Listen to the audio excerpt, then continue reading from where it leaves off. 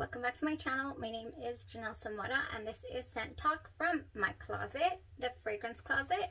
On this channel we do go over all things fragrance. We talk about designer fragrances. We go over niche perfume houses, indie brands, clones, and dupes of original fragrances. We cover celebrity fragrances, all things fragrance on this channel, layering combos, lotions, and hair oils.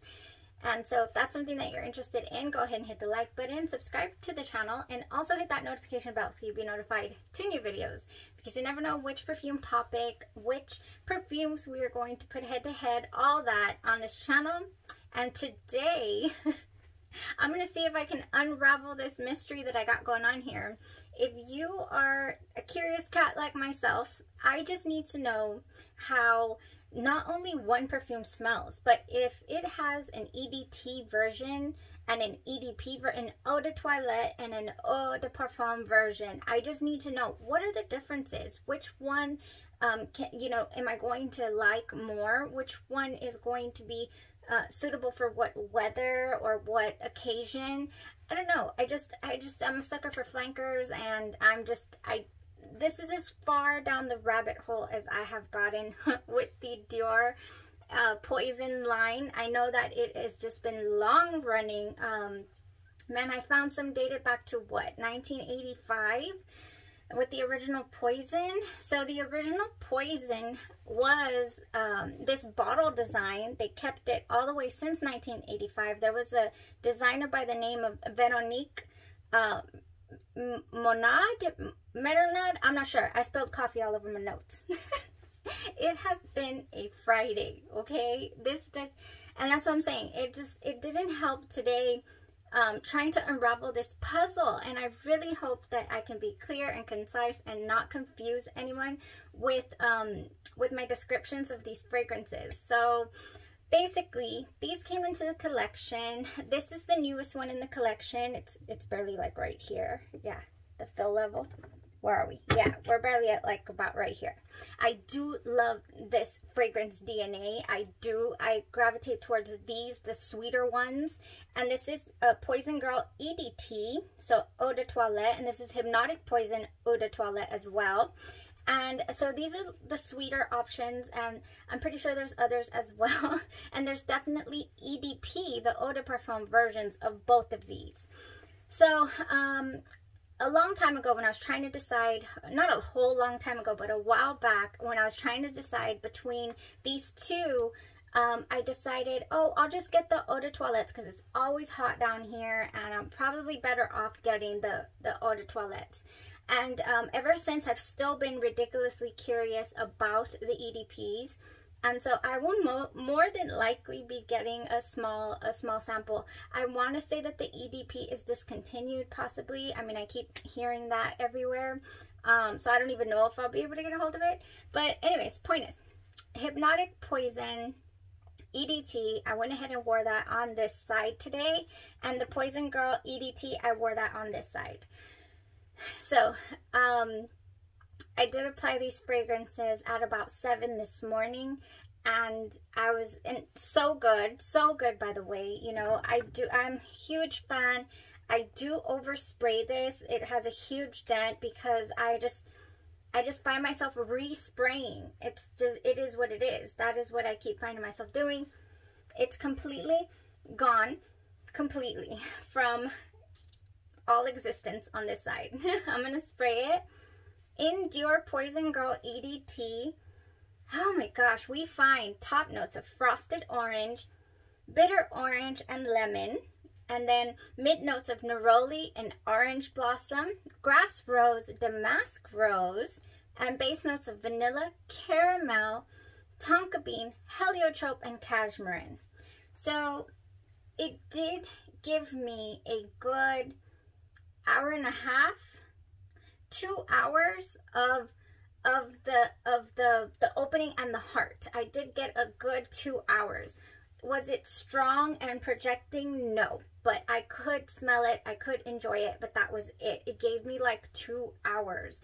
And no wonder I kept, you know, whenever I've worn it before, I have a little decant of it somewhere as well that I made for myself to put in my purse, because it is, you do have to respray this perfume. No matter if you layered your lotion like I did this morning. I layered my unscented F&K Scentsology lotion, and that's the only reason why I can think that it gave me 2 hours. So, you know, it does, the dry down to this fragrance. It reaches a dry down pretty darn quick. You know, after the heart notes shine and all that good stuff, then, and the rose is not pronounced in this fragrance at all. It is more like, oh my gosh, I don't even know. It is very gourmandish. It is very sweet. I want to eat it. I want to drink it. It's like a root beer. Both of these remind me like of root beer. Oh my gosh, okay. I totally inhaled that. So, it reminds me also of like a citrus cake. Okay, not heavy at all. Kind of just like a citrus cake with that vanilla and the dry down, and then I get whiffs of almond. The heliotrope is an almond-like vanilla fragrance or note, and I do get that in the dry down, and it is very enjoyable. However, it is a complete skin scent. You cannot, it doesn't go far. It doesn't go far at all. So if that is important to you, then this fragrance is definitely not for you, because it does not, it's not a performer. It's just by any means not a performer. But gosh, do I ever love the smell of this. Whew, okay, so that was the Poison Girl Eau de Toilette, and I have had it for a while. I do enjoy it, and actually what I have been doing when I wear it actually is layering my Oil Perfumery Hypnotic Poison underneath, even underneath the Poison Girl, because I just feel like they smell so similar to me. But let's go over the notes on the Hypnotic Poison EDT. And this one has top notes of coconut and plum and apricot. Coconut, plum, and apricot. Very, very different opening from the frosted orange, bitter orange, and lemon that we got over there. Oh, yeah. But, you know, it's still in the same scent family to me. Like, just very much in the same realm to me. But different. But different. So coconut, plum, and apricot, and then mid notes of Brazilian rosewood, jasmine, caraway, tuberose, rose, and lily of the valley. That's what we have in the heart of this. Okay, okay, so it is a little more heavy on the flowers on this side. In the mid, like okay, so the opening is very, very reminiscent to me of the same DNA. It is also pretty fresh. I mean, let me see. The coconut is not like, I couldn't spray it. Oh, yeah, they have that same root beer vibe that I get like on initial spray. And then this one has a little more, it's a little more flowery. The roses, whereas the roses on the Eau de Toilette Poison Girl never come out for me on this side. They really don't. I'm gonna spray it again. They don't come out. Even when in the heart of this, no. I mean, that's the top, but you know, in the heart of this, I don't ever remember them coming out whatsoever in the, yeah, in the heart of this. I don't get flowers. Here, I get a little bit of flowers. I get a little bit of that flowers, you know, and you know, it's probably the lily of the valley, because whenever there's lily of the valley, I'm really sensitive to that. So, and it smells very flowery. So the base on Hypnotic Poison is vanilla, almond, and sandalwood. So once it gets to the base, there's the almond, and so that's why I really also in this dry down, even though it was very close to my skin, it complemented each other, both sides. So I did, you know, I could probably even layer these two without a problem. But they did both become skin scents, definitely. And then around maybe tops 4 hours, and that might be giving it too much, there was nothing left.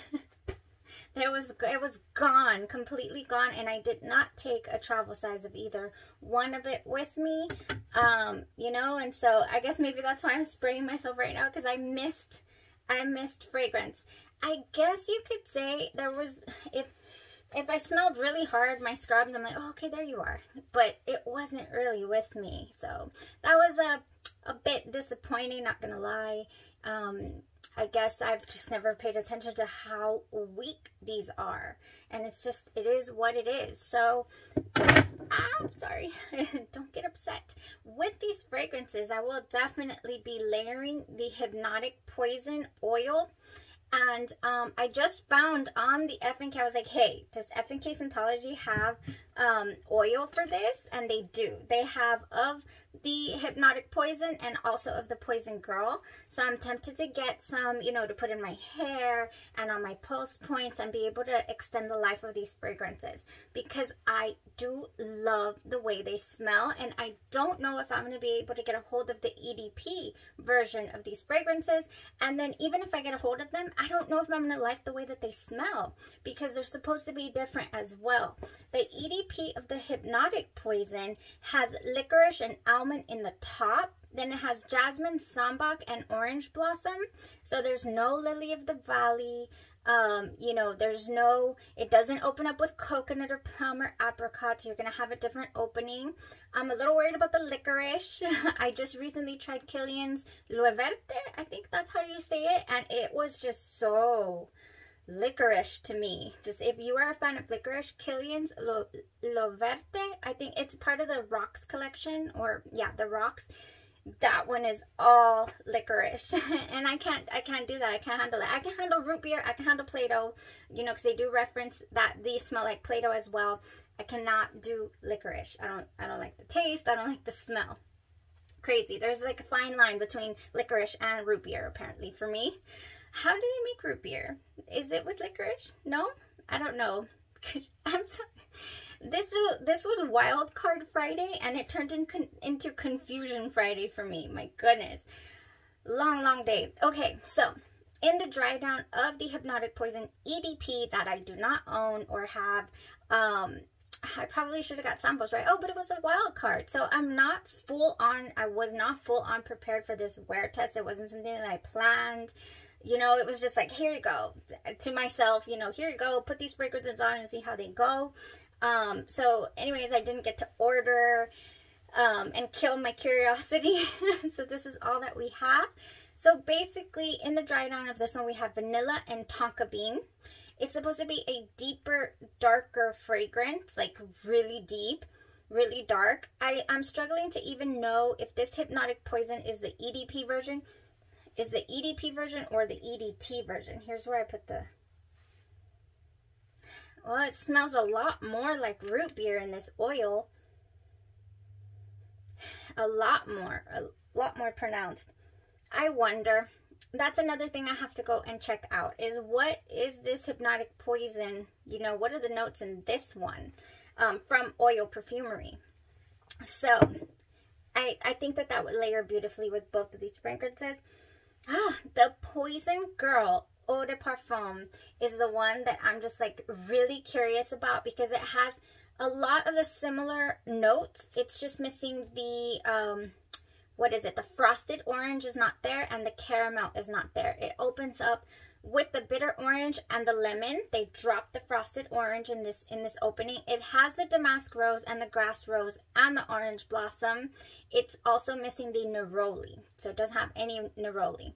Then in the bottom, that's where it's missing the caramel. It has vanilla, almond, tonka bean, tolu balsam, sandalwood, cashmere, and heliotrope. So yeah, I believe it's the heliotrope in the EDT version that I wear tested today, that I wild carded today. I think it's the almond, the heliotrope and the almond vanillic smell coming from that flower. And then the almond in the Hypnotic Poison dry down, that was just very reminiscent of each other. Yeah, but definitely not a loud fragrance by any means. It's not offensive, it's not cloying, it's not overbearing, overpowering. It's not, to me, I love a sweet fragrance, so it's definitely not too sweet for me. It's right up my alley. And yeah, so layering it just with lotion didn't work. So maybe possibly with some oils. And yeah, because I love the smell of these. It's just so good. So that was that. Tomorrow I did get my Perfumes de Marly Cassili in. Oh, I'm so excited. I wish it would have come in for today, but it came in already. So here's our original Perfumes de Marly Cassili, and it is going to go head to head with Bella the Irresistible from Be Layered, and we're going to see how they compare, if one outlasts the other. Yeah, let's just break that down. And then as a little added bonus, I would like to kind of also compare it to this fragrance, the Navatis Parfums Idola, because they say that it smells really, really close. But honestly, just smelling it from here, because it obviously spilled, and I still haven't figured out where. I know that I gave like a 2 ml sample of this fragrance in a fragrance swap, but I mean, that's way more than 2 mls, and I have not worn it, so I have no idea what happened there. Anyways, no use crying over spilled perfume. Navatis Parfums Idola is supposed to kind of smell similar, so I just kind of wanted to spray this and see if it did. I won't wear test it, obviously I cannot wear test all 3, but I'll just go over the notes for that one along with the other 2. And thank you guys so much for entering the FNK Scentology giveaway, the lotion of your choice, whether you want it to smell like Baccarat Rouge 540, Love Don't Be Shy, Tom Ford's Bitter Peach, Lost Cherry, anything that they carry on their site. You're going to get to choose the scent that you would like for your arginine, whipped arginine oil lotion. And so good. It's so good. And thank you so much to the owner for continuing to share that with us. So today's the last video to enter, and the instructions will be in the description bar. And also, it took a while, but the Burberry samples are here. If you guys participated during Burberry week, and then I did, we still have them. You see, we still have them because it's just not my day. I'm having a bad day. How are we going to turn this around? It's already nighttime, Janelle. Jeez. Okay. Whoosah. Whoosah. I need to take a shower. I need to put on my comfort fragrance, which is Killian's Princess. Okay, that baby's going on tonight. Okay, it's going to be between the Embrace by Navatis Parfums or Killian Princess. Yeah, I need that tonight. So anyways, the Burberry perfume samples are here, and so I'll be distributing those, mailing those out to the winners. Thank you guys so much for participating. The winner of the lotion, that I believe has already been mailed out to you.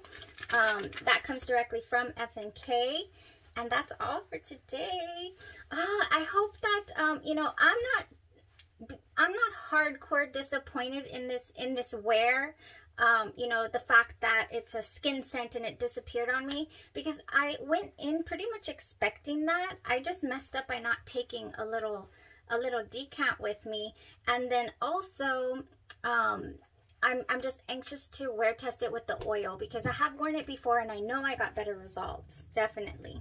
So if you have not made your DIOR purchase, like you don't have or own any of them, I would say definitely sample to see how it goes for you. Because what if it just didn't go well with my skin chemistry? What if I just ate it up, you know? There's some fragrances that some people say, oh, that lasts an hour, that lasts 2 hours, you know? And then on other people's, it'll go for days.